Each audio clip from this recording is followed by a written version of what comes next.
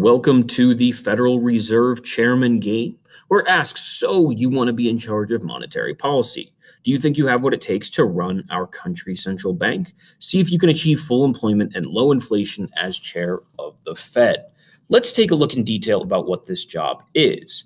So your job, the President of the United States has nominated you, and the United States Senate has confirmed you to serve as chair of the Federal Reserve. Your job is to set monetary policy and achieve full employment and low price inflation.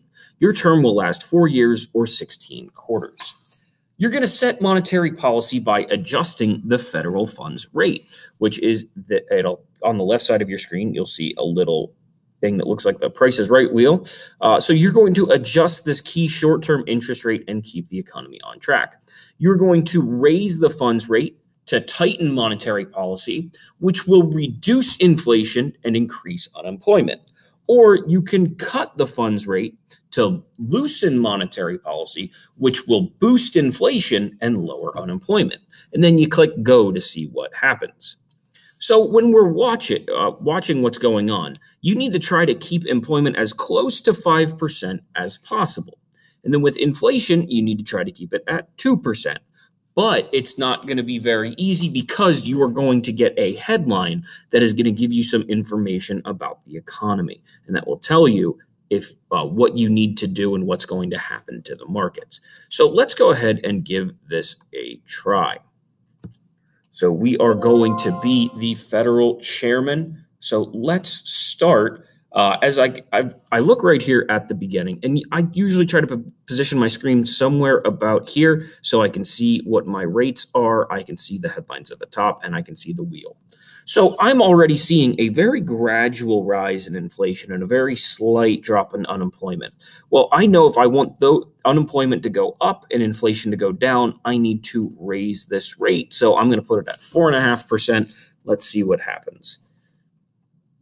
So if you notice, it doesn't have a significant impact right away. And that's one of the challenges of this game. What you do usually takes at least 2 quarters to start showing an impact. Now, if I wouldn't have done anything, these rates would probably be moving in a different direction. So you can see very, very gently, I'm starting to push those rates back up. Actually, they're staying about the same. Now, this game gets interesting around quarter 12.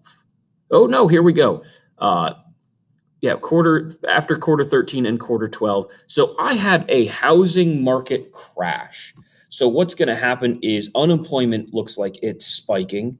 The inflation rate is dropping. So this one actually is a pretty straightforward. I'm going to go ahead and I'm going to cut the rate because I want more money to be in the economy. The lower the rate, the more money is out there, and I need to try to get more people jobs. So I need to try to push these things down. So the Fed is expected to lower rates. Well, the Fed does lower rates. Actually, it looks like we're in pretty tough shape, so I'm going to lower them again. So house prices bottom out. Some consumers start to recover confidence. But if I don't do something a little bit more drastic here, this is going to run away from me very quickly. So I'm going to cut it again to 1%. Inflation's going the wrong way. Unemployment going the wrong way. I have to start. So I am in a contractionary spiral, which is no bueno. So I might even need... my inflation rate is in big trouble. I am like off the graph at this point. I'm going to try to lower that a little bit more. And there we go. I start seeing a little bit of a bounce back.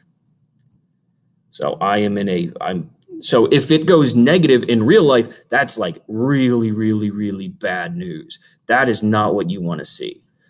So now, though, if you look at my unemployment rate, it's starting to go too far down.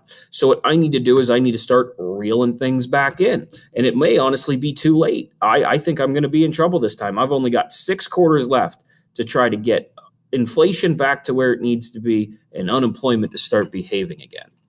So outlook is looking brighter. Now this is going to look pretty good. I think I'm going to have this pretty well and back where it needs to do in the last quarter of my term. So let's see what happens.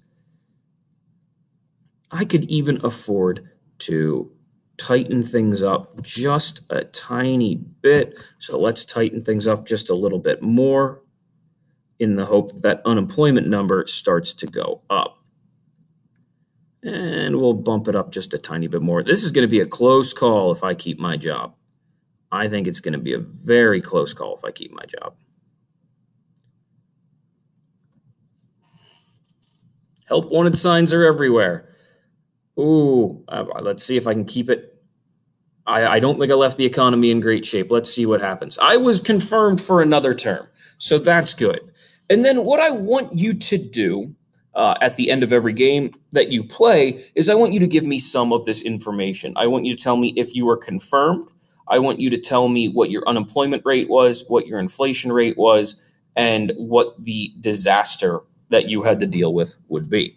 So after that, it's really simple. You just play again and make sure that you're filling out what you did for each time. I'm not really expecting everybody to like blow this thing out of the water, but I would like to see you give this a really good try. So I'm going to go ahead and let you get to it.